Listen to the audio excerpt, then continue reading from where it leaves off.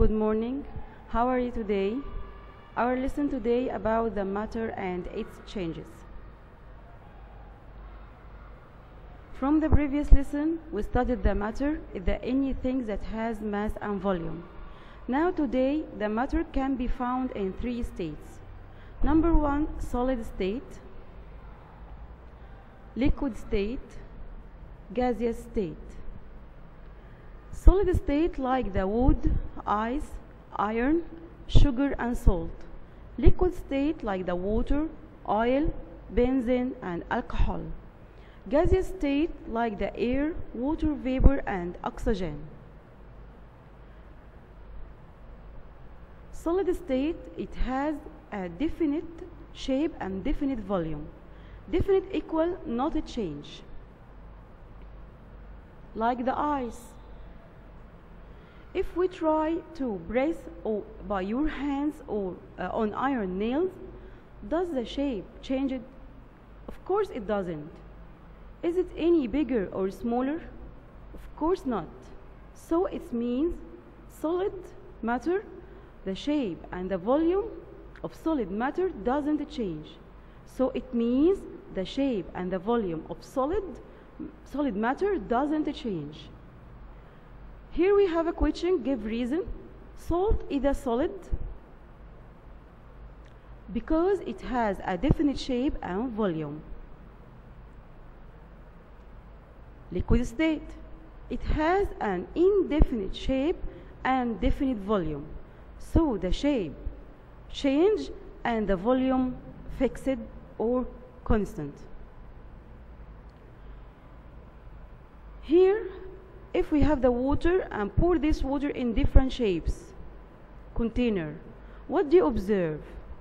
The water takes the shape of its container, but the volume is definite. Here, liquids take the shape of container.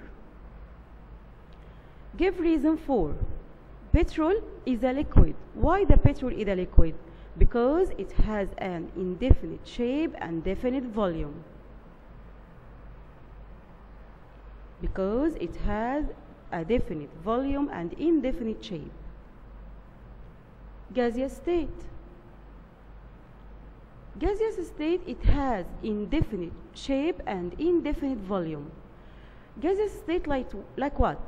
Like the water vapor, like the air. Okay. If we try to blow balloons of different shapes and size, like here, the air takes the shape and size of the balloon. So the gaseous state, it has indefinite shape and indefinite volume.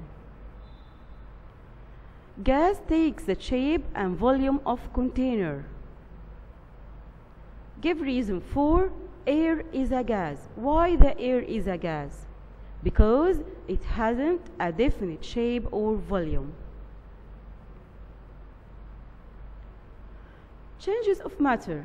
We studied, we have three matters, solid, liquid, gas.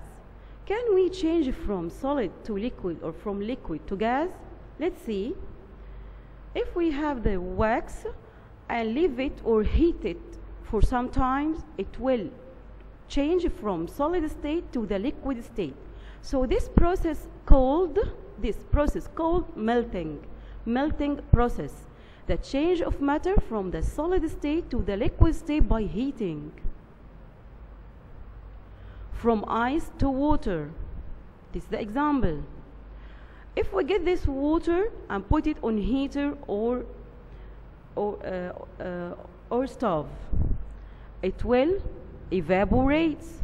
It will change from liquid state to the gaseous state. What is this process? This process called evaporation process, the change of matter from the liquid state to the gaseous state by heating. From water to water vapor. Okay? Condensation. If we have the container of water and put it on heat and put the cold cover on upper. What do you observe? You observe small water droplets. This is called the condensation process, the change of matter from the gaseous state to the liquid state by cooling, from water vapor to water, from gaseous into liquid. We have some examples of condensation process. Number 1, appearance of some water droplets on leaves of plants and cars in the early morning. When you go to the school in the early morning and you observe some water droplets on the upper surface of leaves of plants, due to, like this, due to the condensation process. Appearance of some water droplets on the cooking pans. When your mom cook the food, you observe some water droplets on the upper cover, on the cover. Why? Due to the condensation process. The water vapor transfer or change into water. Change of matter from the gaseous state to the liquid state by cooling.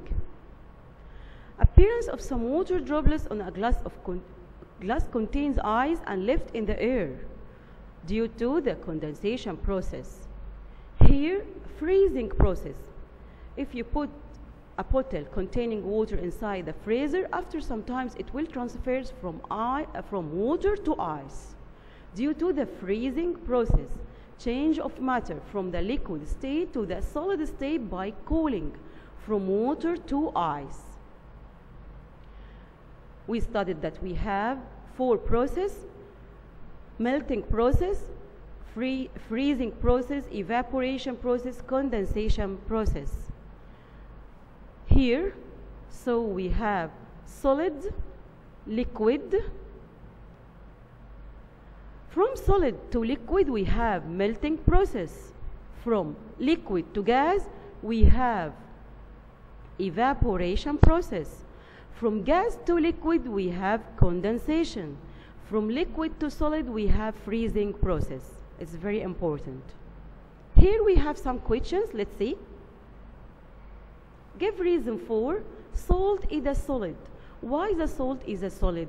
Because, yes, excellent. Because it has definite shape and definite volume. Number 2, petrol is a liquid. Why the petrol is a liquid? Yes, excellent. Because it has